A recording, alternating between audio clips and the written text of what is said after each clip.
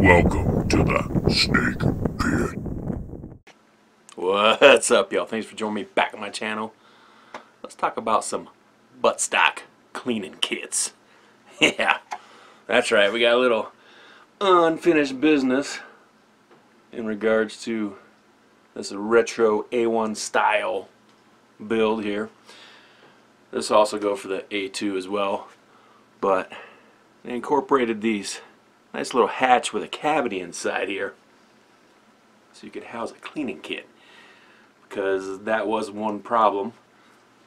The myth of this Wonder rifle not having to be cleaned. You gotta clean and do maintenance, right?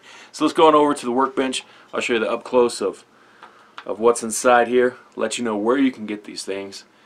Pretty cheap too. And talk about original versus repop. Is it worth it? That type of thing. Let's do this.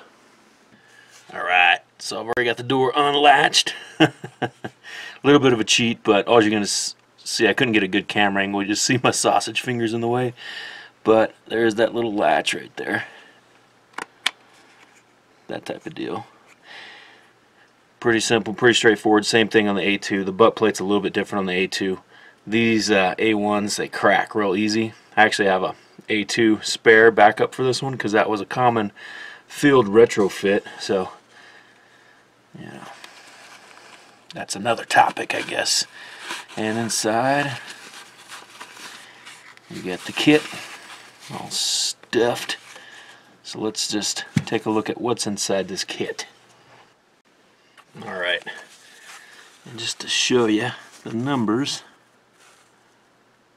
and this one is a repop. It's not an original. I got this one from Brownells. They don't sell this one on Brownells anymore. I did find I think a Tapco version, which has pretty good reviews, over on Optics Planet, and then Delton also found one. The one on Optics Planet was $16.99. The one on Delton was actually $11.99. But check them out for yourself and check out the shipping and stuff, because I didn't try clicking and adding to my cart or anything like that. So inside these kits, these things are a pain to pack up to get them to fit in your buttstock. There's a lot of stuff in here. Alright, that's it. So the only thing I'm missing is there's actually a little bottle. I think it's like a ½ ounce or something like that. A little plastic bottle. It did come with my kit. I took it out and put it in a really safe place, and I have yet to relocate that safe place. Those bottles are kind of chintzy anyway. Some cleaning patches.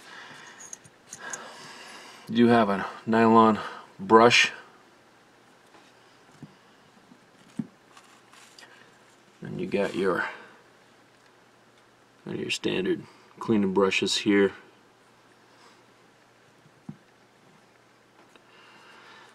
And this is metal. The tool to run your patches through. Then of course all your rods.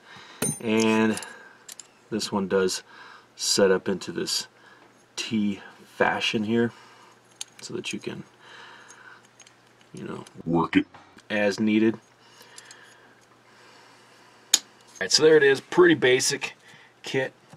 You probably can build something similar if you wanted to. If you're looking for kind of the original authentic look just to have in your retro build for funsies, this is a great way to go. And getting it into the A1 stock with the little oil bottle, it's possible. It's not easy. That's why I put mine in a safe place. The A2 stock's a little bit longer, a little bit easier, but this one has just lived in my A1 stock. So if you go on Optics Planet to get that $16.99 one, it looks like there's only a few left right now. There's a code out there, KB32TAC. Yeah, it's a Coda Boy code. It gets you 5% off. So that's spelled KB32TAC. I'll put that down in the link below as well. And the Delton one, you know, it's just a good starting point. Just go over there and check it out. I don't know who manufactures that one, you know, quality wise. This one here is pretty good quality from Brownells. I wish they still made this one. The one they're selling now just comes in a black canvas bag, but it looks like it's very similar stuff, and it just doesn't have that old school look to it. There it is, real quick one there. And with that, we are out of here. Boom.